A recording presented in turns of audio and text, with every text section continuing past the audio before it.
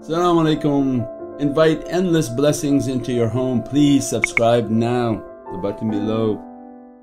Inshallah, Allah dress us from the light of the Shuhada Karbala. Inshallah, we didn't recite their names inshallah. Not yet. Let's do the madad for Imam Hussain and the 72 Shuhada, the 72 Shuhada Karbala inshallah.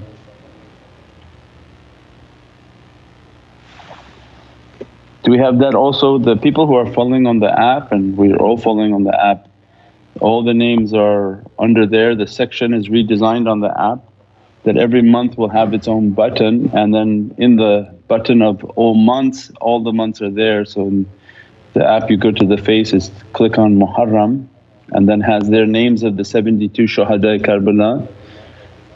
And also it was a tradition from Shaykh Abdul Faiz Dagestani Qaddasallahu Siru that for Ashura to give the qurban, to sacrifice the sheep, 2 sheep depending upon the people's ability, and they distribute the meat to the poor. We've ordered many qurbans so that to distribute that meat to the needy.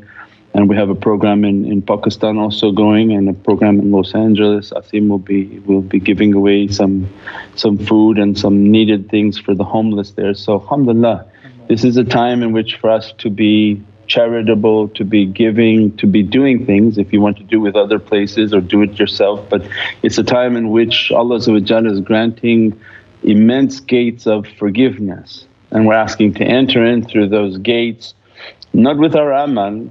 We didn't pray or fast or do anything to impress Allah, but that He forgive us, and by the gate of forgiveness and intercession of Sayyidina Muhammad Ya Rabbi, that we're coming with our ishq and our muhabbat, and that let us enter the gate and to love what Prophet loves of his companions, of his family, and that to understand that they sacrificed themselves, they sacrificed everything and put themselves into difficulty. Ya Rabbi, grant us from what you dressed and blessed them with, let us to share in that blessings by remembering tonight.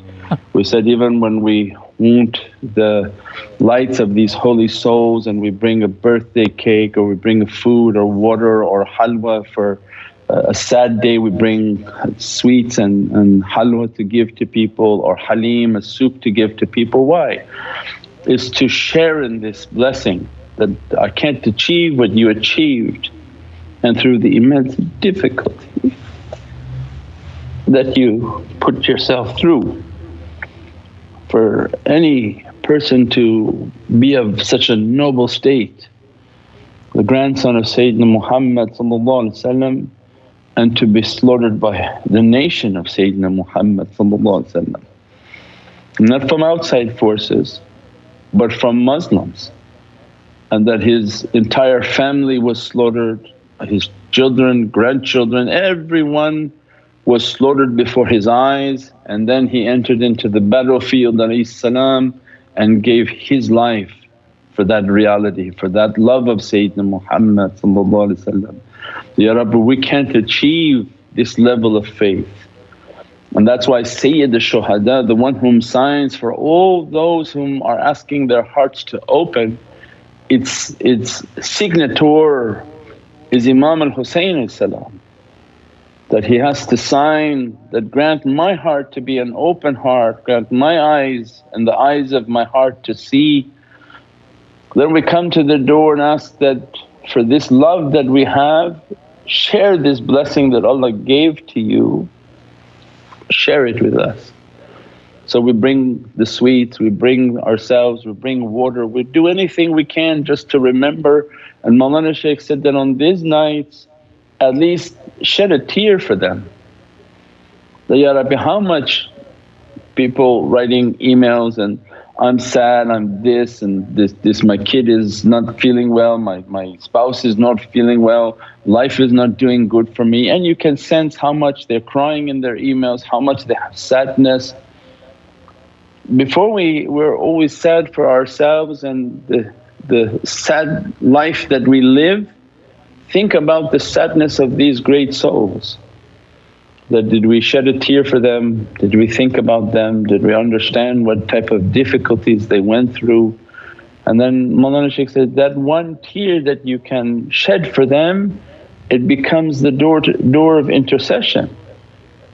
That the angels will write, Ya Rabbi, they cried for these souls that you have immense love for, and they brought their sincerity and their love. Grant them to be dressed from that, grant them to be forgiven their sins and wrongdoings.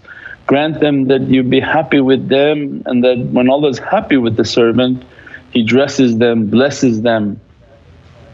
Then make every mushkil, kusha, every difficulty in our life goes away by remembering them, remembering their sacrifices. Every time you're in difficulty and crying for your life, imagine how Sayyid al-Shuhada, how his children, how the grandchildren, how the companions and fadain, those who came to give their lives to be of service to him and never left his side. And see how they felt in the field of death when imminent death was before them, and they witnessed the death of all those whom they love. Now if they say death is coming by invisible plague, people are locking themselves in their rooms, taping the door, hiding, putting pillows and going under their cover and trying to escape death. They won't go out, they won't breathe, they won't do anything. Even if they could hold their breath and not take another breath. But look at the character of these nights and these events, that whatever your fate is in life, you face it. If Allah has written for you to die tomorrow, all you want to do and hide in your room and in your home, it's not going to help you. If Allah wants you dead, you're dead. If Allah wants you alive, you may walk through the valley of death, and I fear not, for my Lord is with me. And those whom they don't fear, if they have good character, because they're happy and content to meet their Lord. If your character is fishy and your character and maybe your faith is not great, and maybe you're doing things that you know Allah is not going to be pleased with, then it's understandable why you don't want to meet Allah. And you're going to hide in many rooms and behind many pillows, and you'll live a life of hiding. But this is a time of great faith that's coming, and for us to remember that how he faced, and all the people said, are you going into that battlefield? You know those people who are calling you for dawah, we know them as treacherous people. And the companions were saying in Medina, and the lovers of Sayyidina Muhammad were warning him, don't go. How much Prophet loves you, don't go.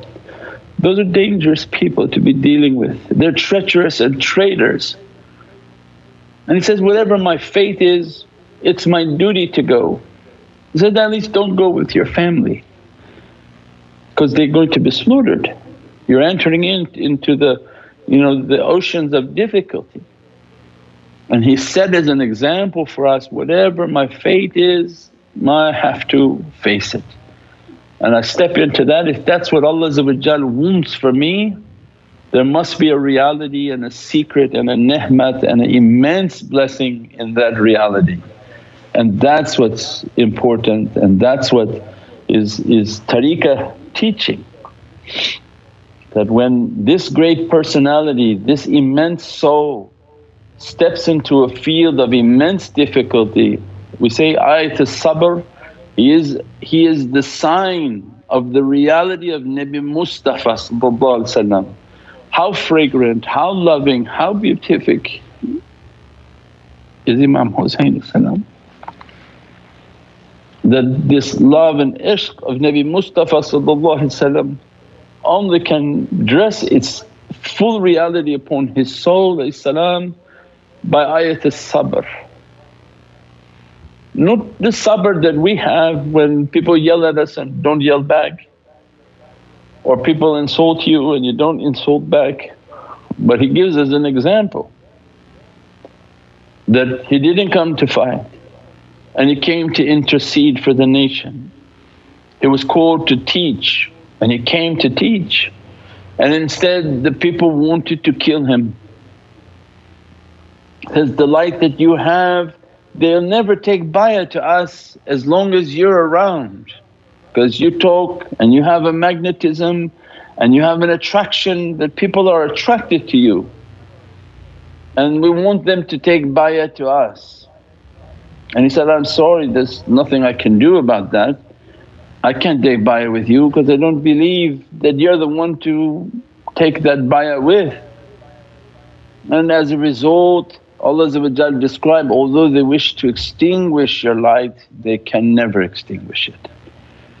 Means the immense reality of facing the fate and facing what Allah has written, and the immense reality that awliyaullah come to teach us that 72 shuhada, 72 who passed away, and that's the exact number that Prophet described, that my nation will have deviated into so many groups that there'll be 72 groups that have deviated into the wrong direction, and there'll be one group that is on the correct direction. And then you find for the family of Prophet is one Imam Hussain and 72 companions who martyred themselves and gave themselves in the way of the love of Imam Hussain which was the way of the love to gain Sayyidina Muhammad's love, because they wanted the love and the affection of Prophet. And awliyaullah came into our lives and taught us that each one that died will intercede for one of the groups that has gone astray, and they are grand intercessors. And this was the gift that Imam Hussain gave for his grandfather, that I accept this fate not because I'm going to let these petty people to slaughter my family and myself. They had power. They had power of all awliyaullah from the jinn and from the ins at their disposal. They could have flipped the world upside down. Just with their hand movement the heads of people could have come off. But to accept the fate and know the hikmah and the wisdom that this dying and this type of death and this difficulty that you impose upon yourself, you will have an immense account with Allah, and that's immense learning.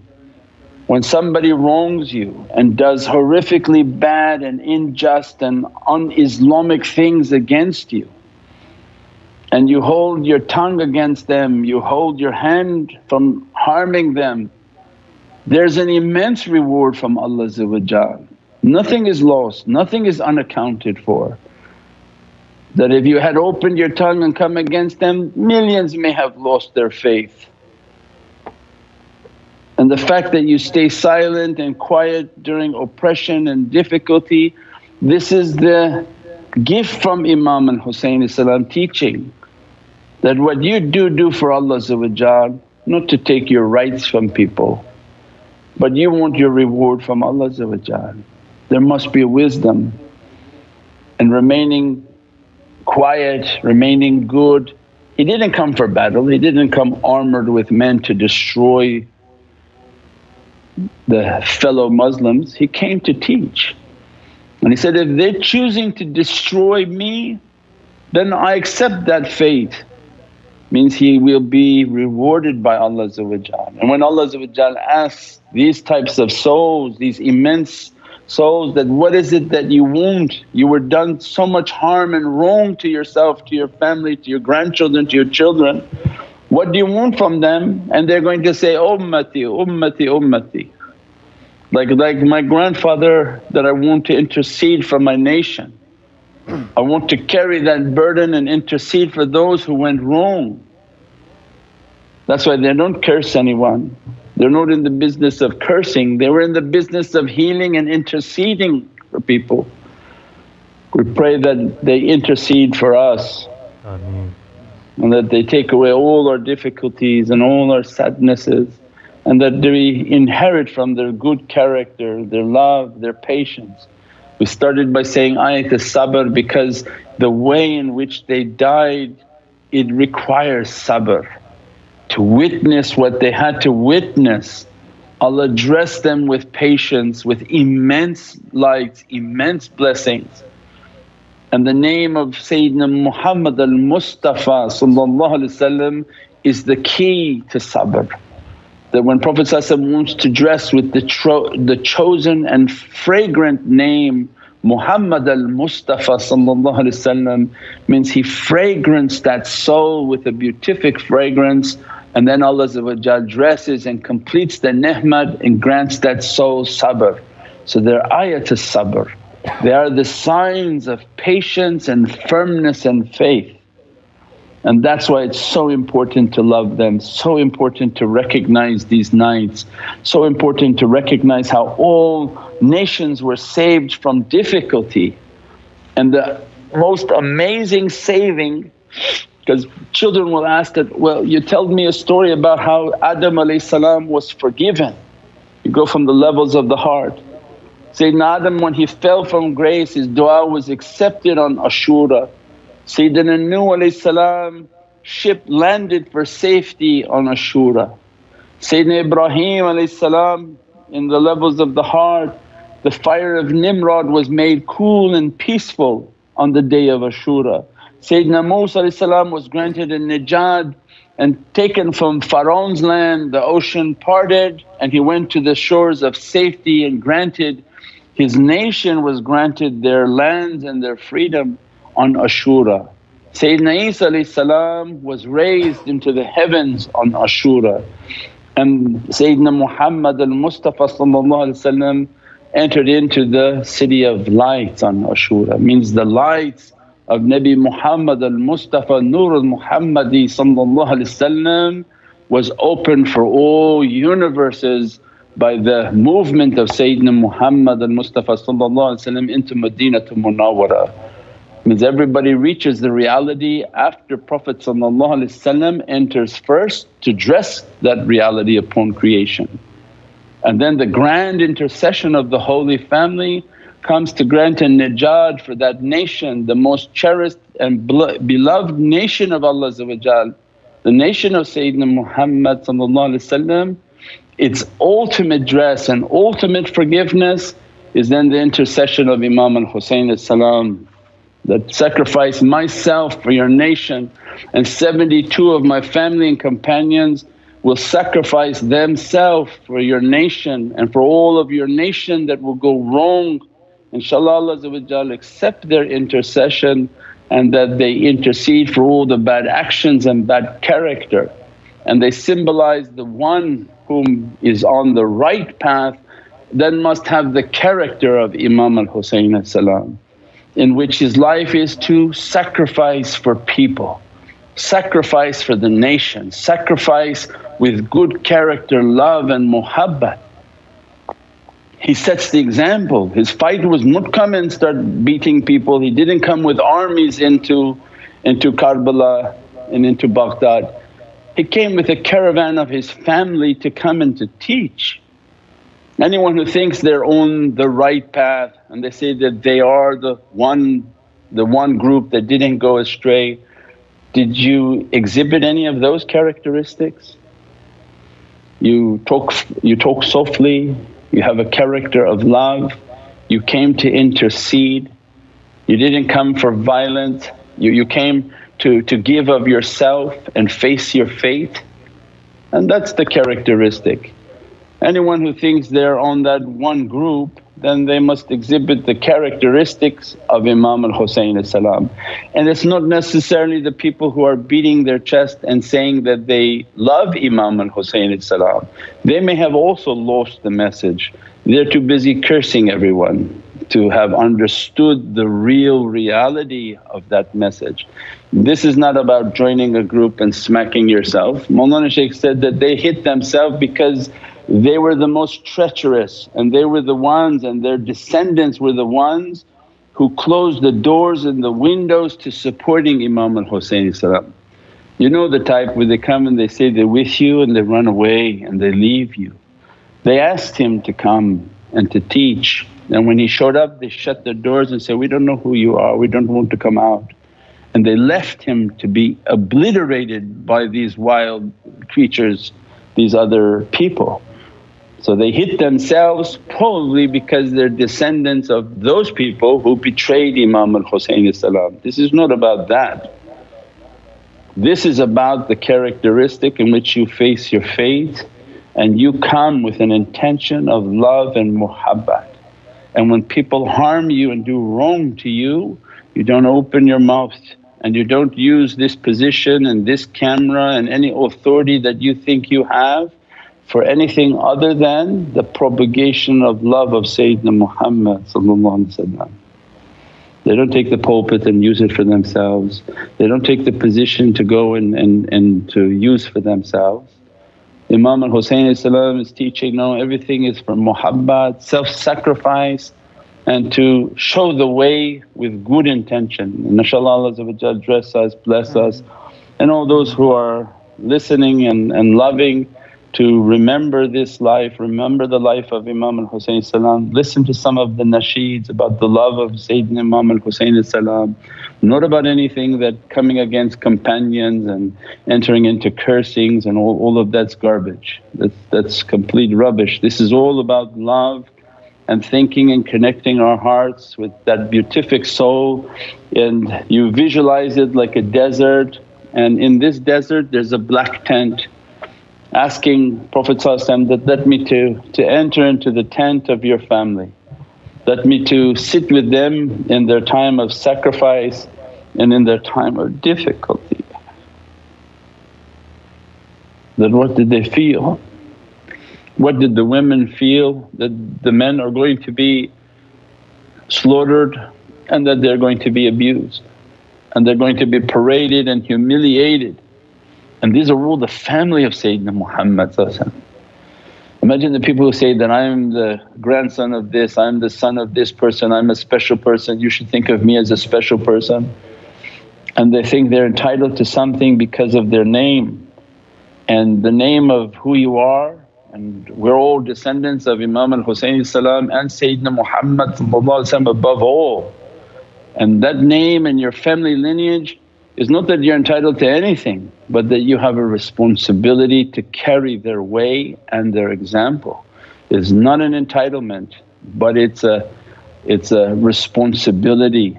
And if you truly inherit, you will be carrying difficulties in which people will abuse you, people will continuously attack you.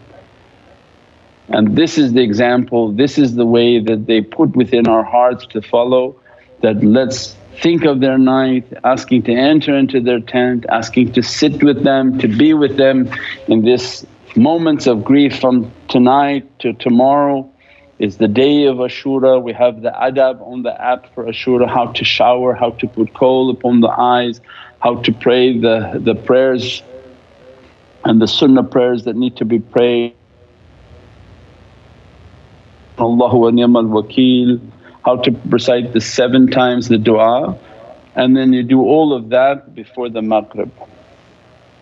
And that asking Allah to dress us from these lights and from the immense sacrifice that Imam Hussain made at this time. Ya Rabbi, let me just by sitting here connecting my heart to be dressed by these lights and blessed by these lights, and most of all grant me good character and to be with the people who exhibit good character, not backbiting, not lying, not spreading rumours, not spreading gossip and lies. That in this time of Dajjal and time of difficulty, grant us to be with the people of muhabbat and love, inshaAllah. Bi hurmati Muhammad al-Mustafa wa bi sirri Surat al-Fatiha. Click the link now to subscribe.